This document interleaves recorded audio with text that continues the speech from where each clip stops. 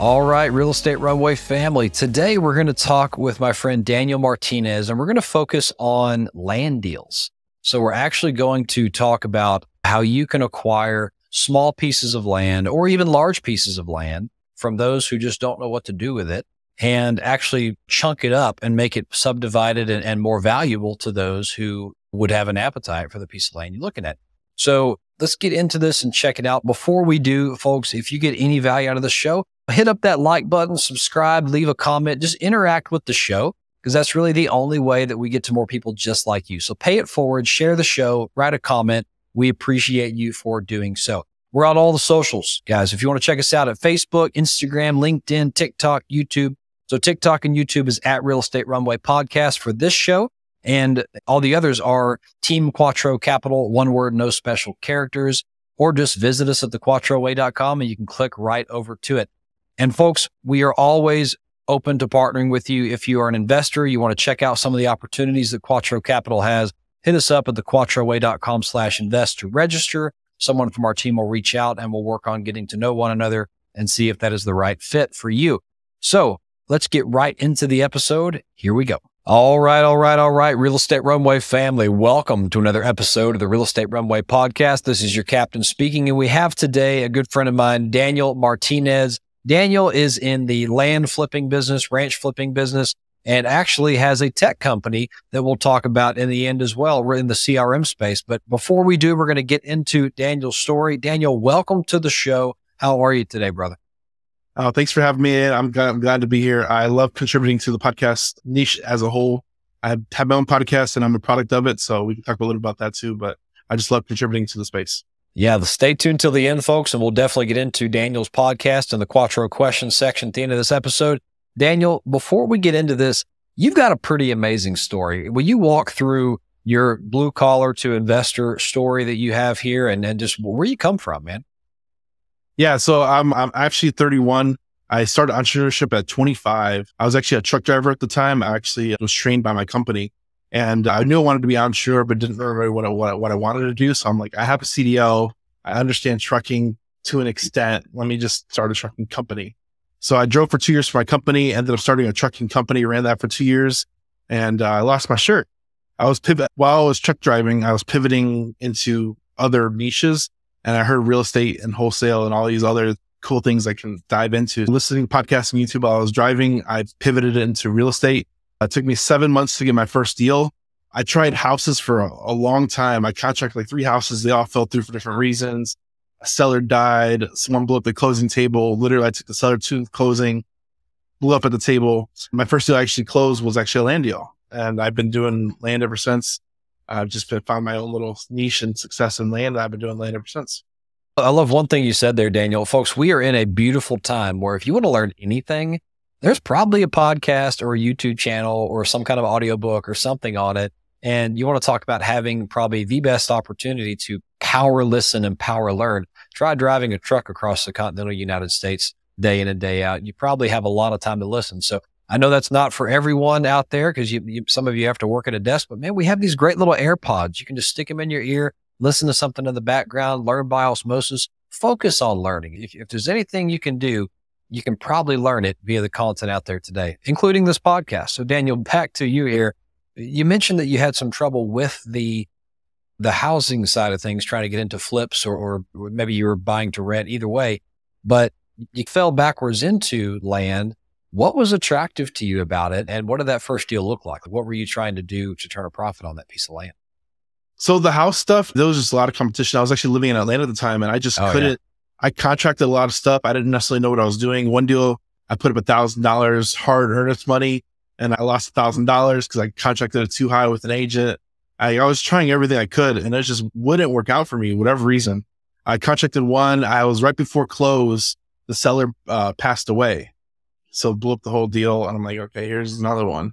And then another one, I took it to closing, brought the seller to closing. Literally, the title company didn't do the title search. So like right before closing, okay, we got bad news. So there's a credit card lien of 30 grand that blows up your whole deal. I'm like, congratulations. I'm like, oh, thank you. I just evicted the tenant. I trashed the whole property out. I just did all this work and blew up at the table. All right. So I was like, let me switch it up. So me and my partner, we actually took the same course, and he was in the land. So I'm like, try out land, see how it works for you. So I'm like, all right. So I set up a PPC campaign. So I set up a website with Google Ads and just waited for people to come in through there. I ended up hitting a lady she lived in northern Atlanta, but she had a property in Florida.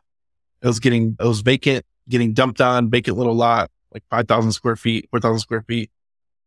She's like, I don't want to deal with this anymore. Can you help me out? So I'm like, I looked it up using Zillow. I found out I guessed it was worth about 20 grand. So I'm like, if I can get this thing for 12 or less, 12 to 15, I think I can move this. So I was like, I want to get it for 5.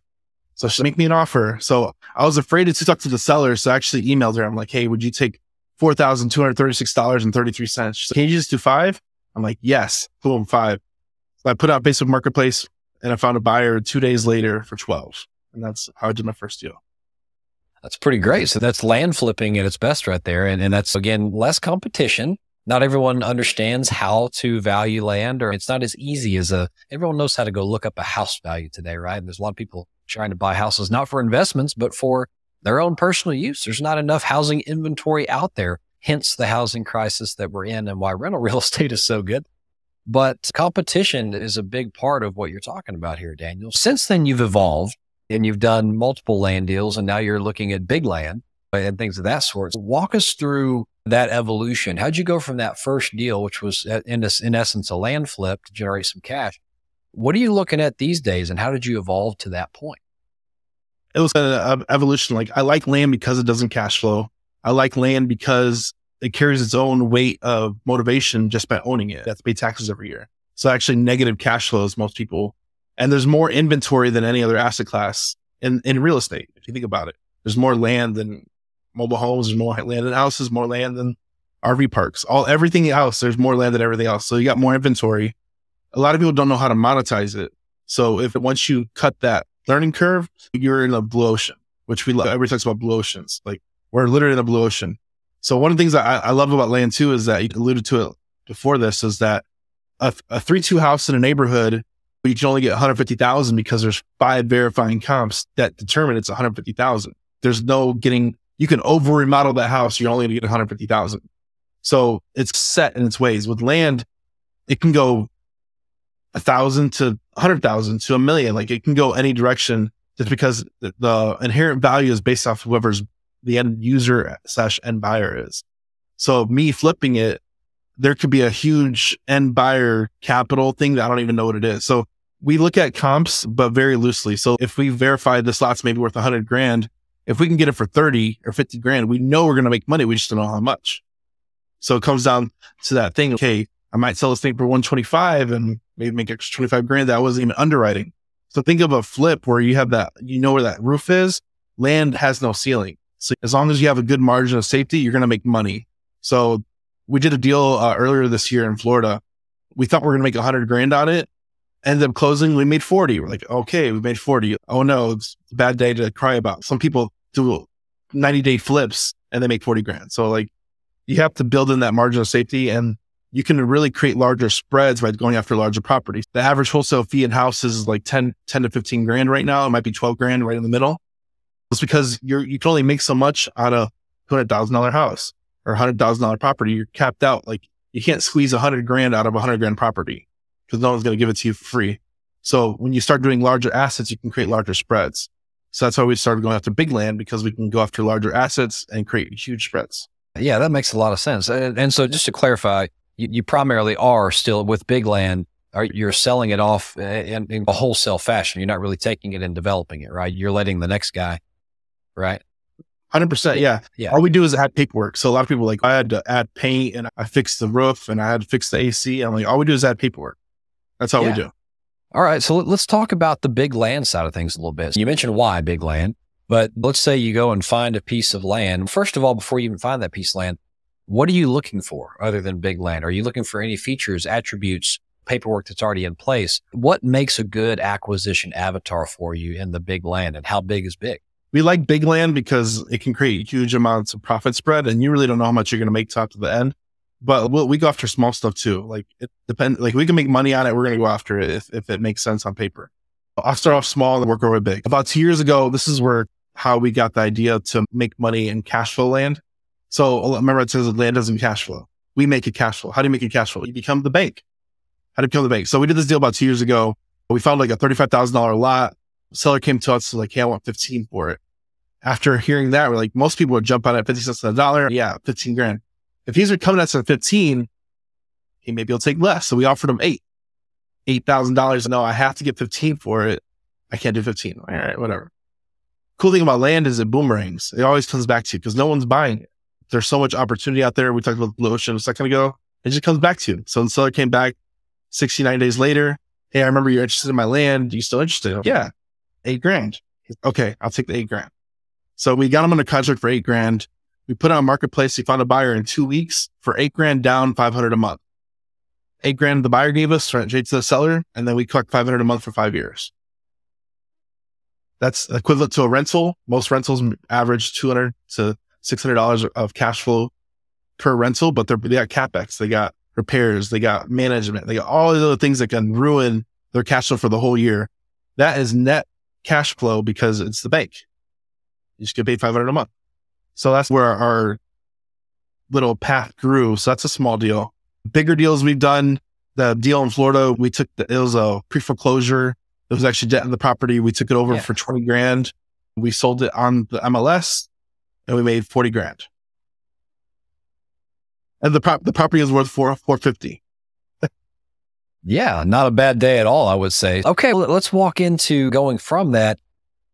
You mentioned adding paperwork to the land, and I think in your bio you talk about subdividing land. So what is the upper bound? Is there an upper bound to what land you're considering at this size? Or no, we just did a deal in June. It was 350 acres, 10,000 acres. So the purchase price $3.5 million.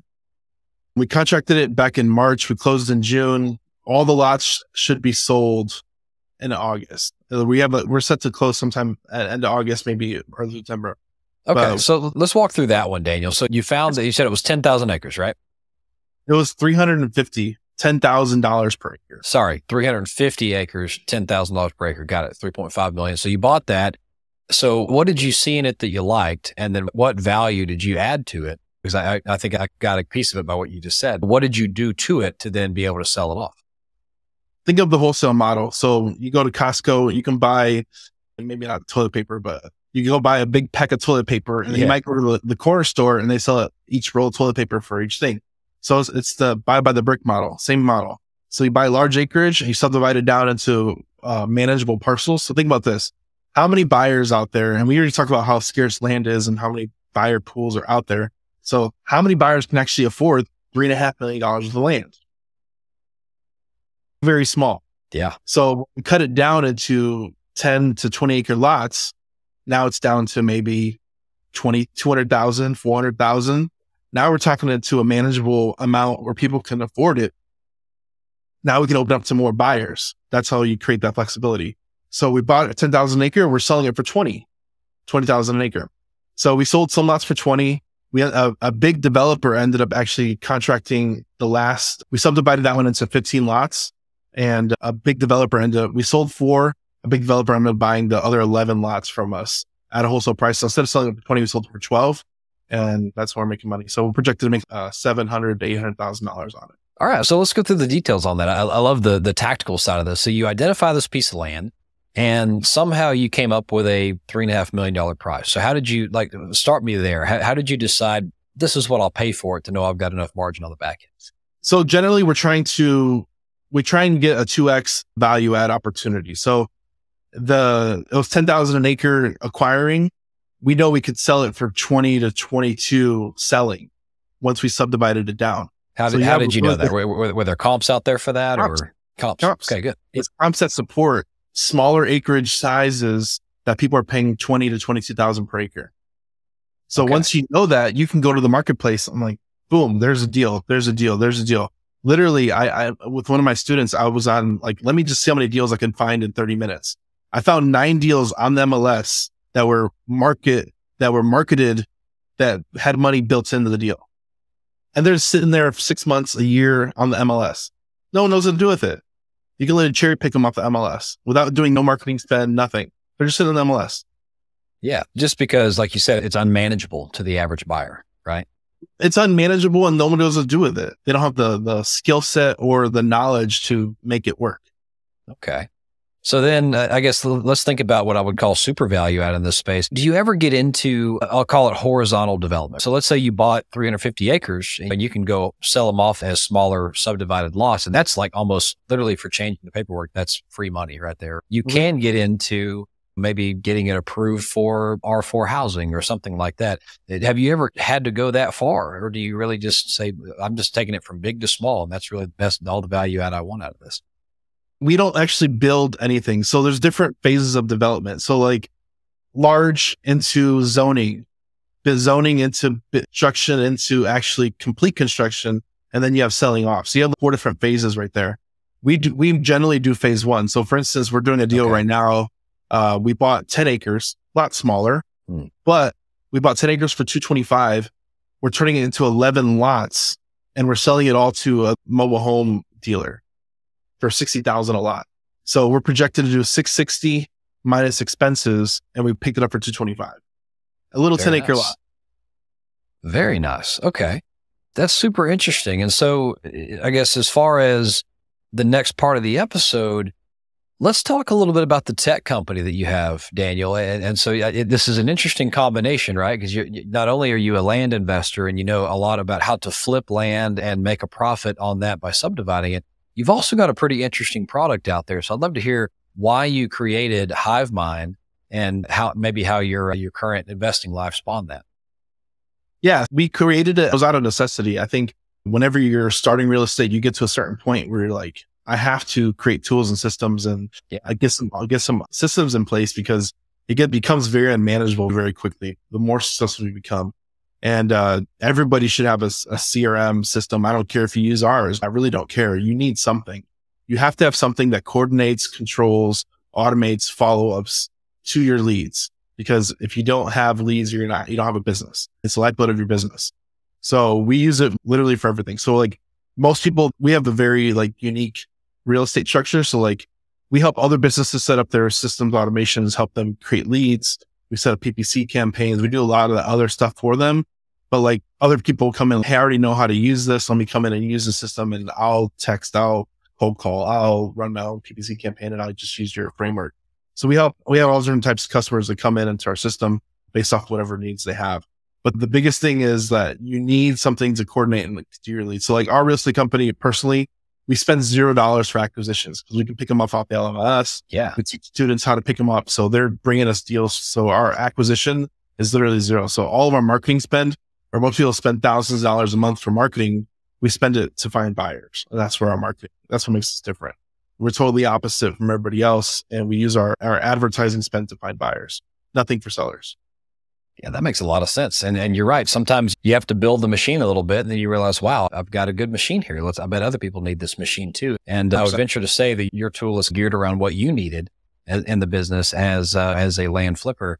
And it probably applies to a lot of you real estate folks out there. So in just a minute, we'll talk about how you can check that software out and see if it's right for you and your business. Daniel, let's hop to the Quattro questions. Are you ready to go with me? Let's go. All right. So first one, what is your superpower? It could be life or business, and how does it serve you well? My superpower, I think, is like systems. And it's not like I'm the smartest person out there. I think you have basic understanding of systems, and I love math. So I think I excelled at math when I was in high school.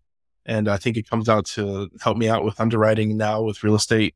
And I really leveraged that side of it.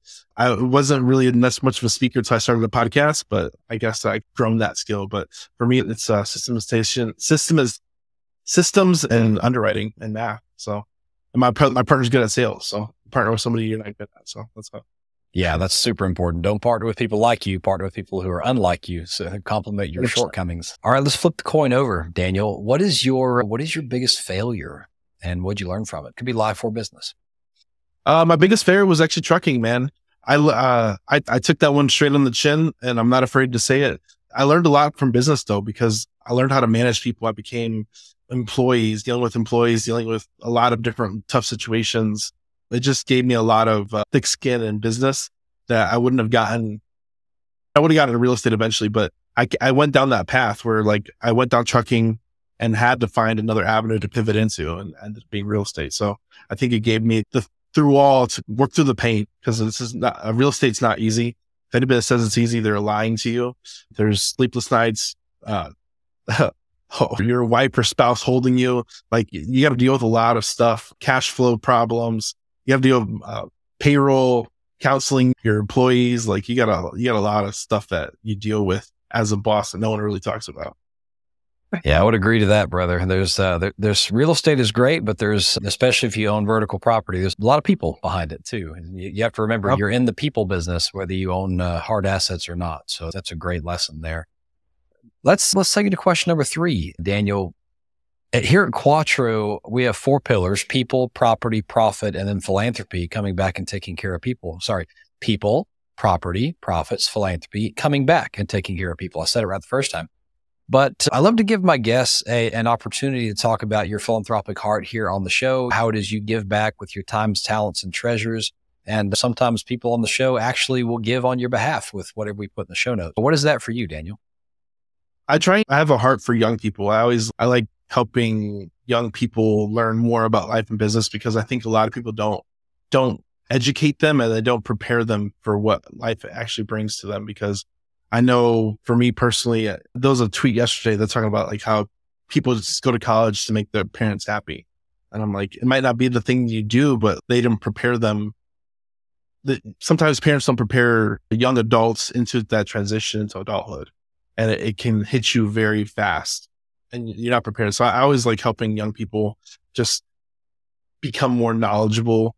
And I always talk to like my family and young adults. Like, I was trying to teach them about business, because me and my older brother, we actually got into business, but we're the only people in business in our family. Everybody else is like blue collar still. So I think it's just giving back to the young people. My oldest daughter is actually going to school, so they actually have a entrepreneurship program. So I'm hoping to teach and educate for the high schoolers in my daughter's school, because she's kindergarten, but I can help participate and contribute to the high school. Yeah, that's fantastic, Daniel. It's such a soft spot in my heart for that as well. Let's come to the point where we have our free gift here in the show. Let's talk a little bit about the podcast that you have, and let's talk a little bit about I think you have a text gift as well, we were talking about earlier. So what are those 2 things, and how can we find them? Yeah, so actually I have a $1 course. It's literally $1. You can text course to 210-972-1842. It just talks about where to get started with real estate. And then we have other courses and products there. We're actually launching a free PDF checklist. It's not out yet, but it's coming soon. Maybe if you check it out, maybe we'll text everybody when it's available. But free stuff coming out. I always like providing education. And then podcasts, YouTube, social media. We have almost over 400 episodes released right now. And I just like giving back to the community, because like I said, when it comes back to it, if you go back, I'm from trucking. I listen to a lot of podcasts, a lot of YouTube. I consumed a lot of audio content. So I like contributing in that way back to the community, because I'm a product of it. So that way to give back, and I think it comes full circle. So I like contributing back. So I appreciate you having me on to help contribute back to the community as a whole, and help you find value in this episode and our podcast and other podcasts out there. Because as us as producers, there's so many people consuming content. It's hard to cross the line and actually produce. So I commend Chad here and other people like us to produce and create content in the niche to provide education. I would agree. There's so much good stuff out there, and it really all it is, like, think about back in the day where you had to read a book to learn something. And that book might have been someone's end of career work that was already, for what they know, was 10 years old. In a time where things are moving so fast today, you have to have current information. You have to know what's currently going on. And what better way than to just listen to conversations like the one we're having right now? So thank you for that, Daniel. And Daniel, the last little bit here on the show, I promised we would come back and talk about Hivemind and also how to get in touch with you as an individual. So for the listeners, as we conclude here, what is the best way to get in touch with you? And should they want to go learn more about Hivemind, please provide that as well. That's the CRM, by the way. Yeah, we're at Hivemind CRM on literally every platform, even platforms you think we're there. We produce a lot of content, and it's everywhere. We really try and make sure we're on platforms where people want to be. And if you're on that one platform, probably check it out. We're there. That's pretty crazy. So there's a lot of effort that goes into producing content everywhere. So I hope you take advantage of it on your favorite platform. And then I'm Daniel Martinez on Facebook. Daniel Hivemind on Twitter. And then you can always get a hold of us through that 210 number, 210-972-1842. That actually goes to my team. So if you have any questions about Hivemind, our education, literally any question you want, you can ask that question. It'll eventually go to my team and me. All right, Daniel, thank you for coming on, sharing a bit of your journey and your experience in the land side of things, and just even some of the mentorship on running a company. So hope to have you back on here in the future and hear about more of these fantastic land deals. And folks, scroll down to the show notes. Everything we just said will be right there for your clicking pleasure. And talk to you next time, Daniel. Thank you. Have a good day, guys. Bye.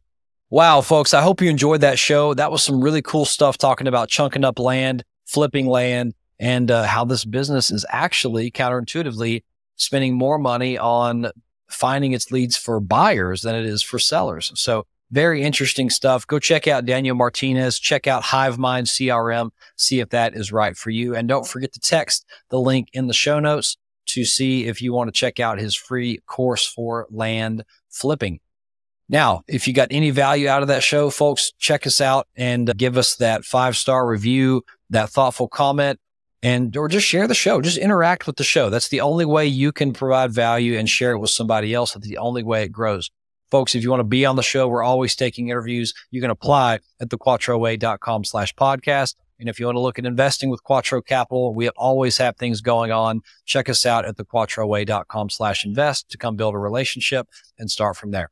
Until next time, this has been another episode of the Real Estate Runway Podcast. Over and out, friends.